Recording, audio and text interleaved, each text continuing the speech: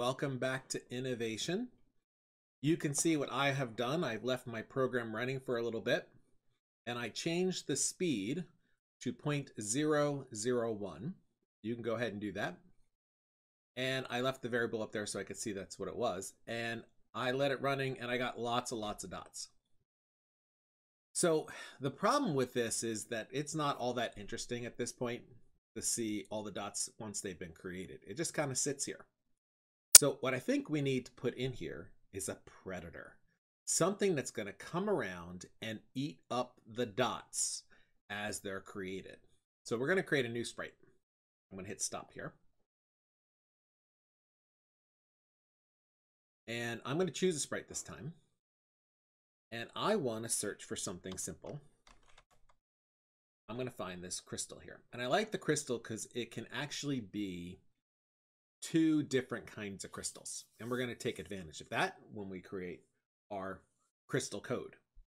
So we're going to go down to our crystal. And we're going to do a similar thing where it clones itself.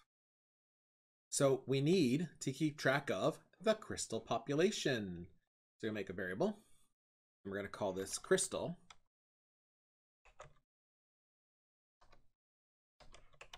Population. So now we're keeping track of the crystal population. We can hide that. I'm going to hide my speed, so I don't have that stuff on the screen. So first thing I'm going to do is go to control, excuse me, not control, events, and do when green flag clicked. I want to set my variable, the crystal population, to 0 because there aren't any crystals yet. And I want to hide it because I want to control when that crystal shows up.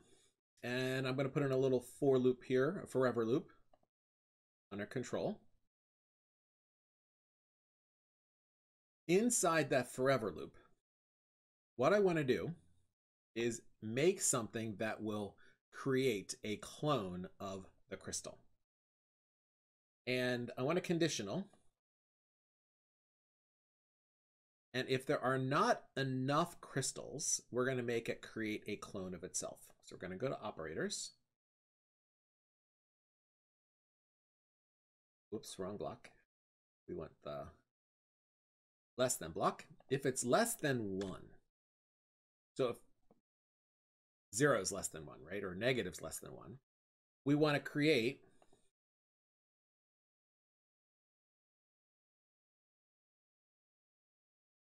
a clone of itself.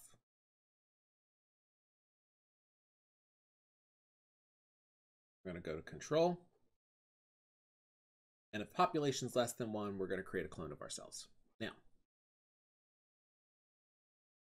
when it starts as a clone, we want to show it.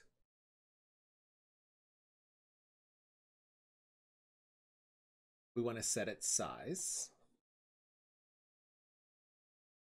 And we want it to kind of just glide around the screen. So we're going to go to control, put a forever loop here. And we're going to have a glide to a random location. And let's say it takes 5 seconds to do that. So now when I start as a clone, we're going to show and just glide around the screen. Now, the other thing we're going to have it do is we're going to have it make it look like it grows. So again, we're going to go to control. And when I start as a clone, because we want this to be separate from this event,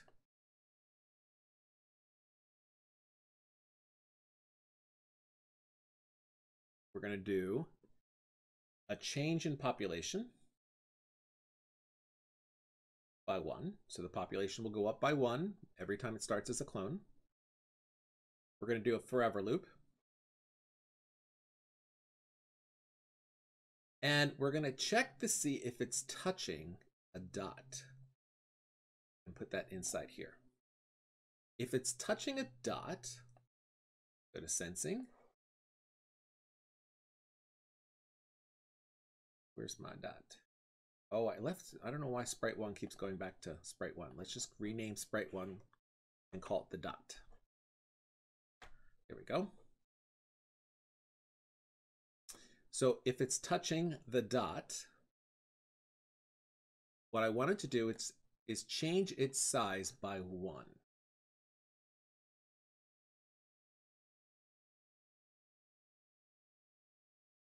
So it's going to get bigger. Now, if it's touching the matrix,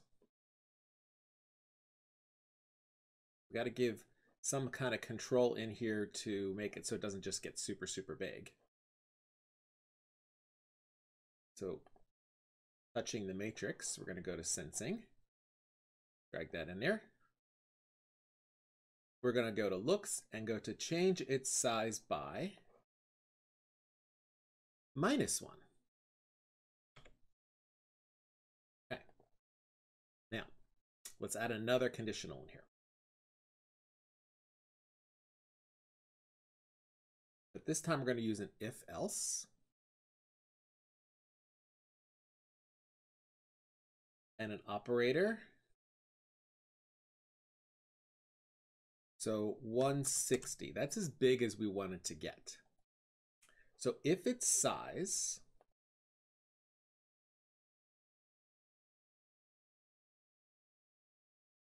looks is bigger than 160, we want it to actually split off and become 2 other crystals.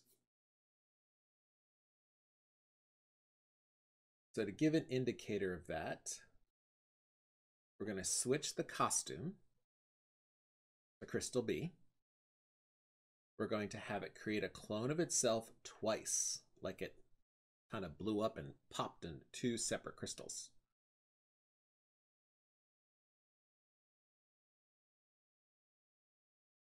Then we want it to wait 10 seconds.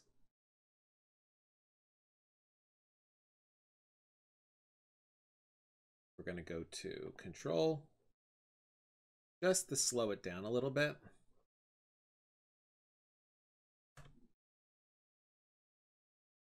Then we're going to change the crystal population by 1, -1, and delete itself.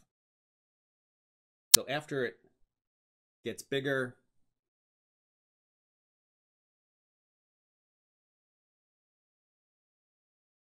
kind of pops into other crystals,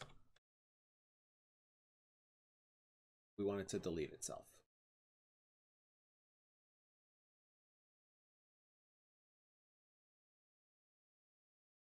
Control, delete this clone. Now, if it gets too small,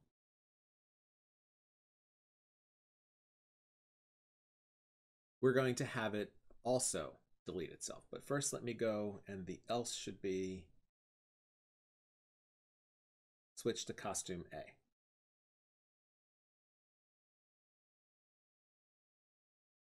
Okay.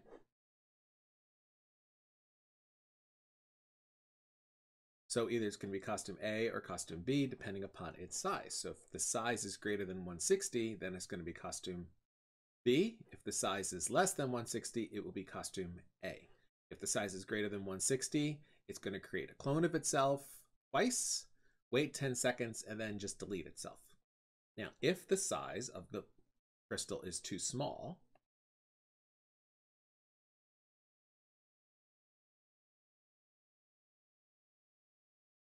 so let's say size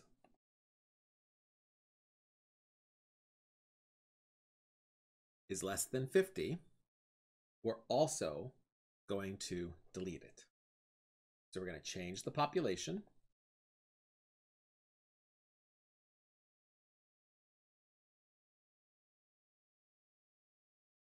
By -1. Go to control. And delete this clone. So when I hit green flag, we can see that we have our crystal moving around and our dot moving around. And when the crystal touches the matrix, it gets smaller. And eventually a dot will start duplicating itself. And when the crystals run into the dots, it will get a little bigger. There's one problem in this, is that nothing happens to the dots when our predators touch our dots, but we'll go ahead and fix that in the next lesson. That's all for now. See you next time.